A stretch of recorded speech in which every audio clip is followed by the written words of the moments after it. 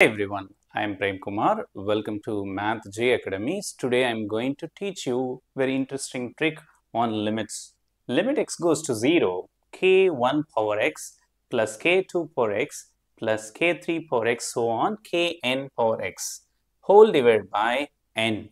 Number of terms here is n term is divided by n whole power 1 by x. Whatever you are raising the common term no x here, you have to take it as a denominator of the power. Okay, so how to prove this? Just you can take this as y, apply log on both sides, you can easily prove this one. So you can get product of all the k1s, ki's whole power 1 by number of terms. So where ki's are any positive real number, because when you take log, the ki's will not be 0, k cannot be negative. Okay, so the only positive real number is possible. Okay, let me take the first example. So here k1 is what, 2 and k2 is 8. You multiply whole power 1 by the number of term is 2, right? So 2 into 8 here is what? 2 into 2 cube whole power 1 by 2 we can write. 8 you can write 2 cube.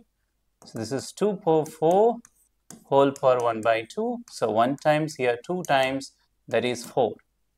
I hope everyone understands. Second example, you can see the product of all the terms, right? So 1 into 9 into 81 whole power 1 by, how many term is there? 3 term is there, whole divided by 3. So now, 9 into 9 square whole power 1 by 3. So 81 we can write 9 square. This is 9 cube whole power 1 by 3. So 3 cancels 9. The same way here you can do the third one.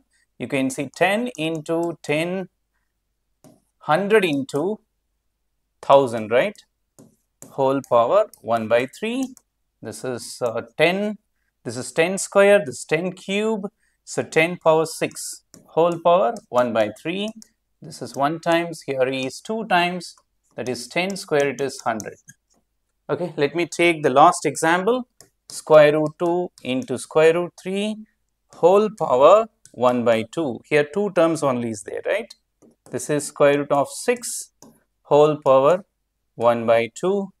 This is how to write 6 power 1 by 2 whole power 1 by 2. This is 6 power 1 by 4 is your answer.